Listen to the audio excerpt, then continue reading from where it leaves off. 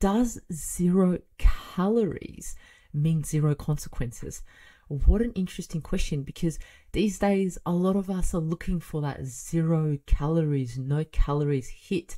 We are calorie counting and being like, wow, if I can have that drink and it doesn't add to my calories, well, that's okay, because, you know, we're looking at getting 1,500 calories a day. And if I have that drink, that means I'm in zero. Like, I'm not adding any calories onto it. How amazing is that?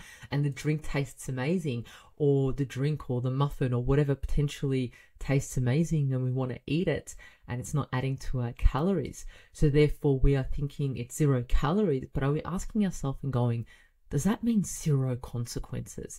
That's exactly what I want to explore today.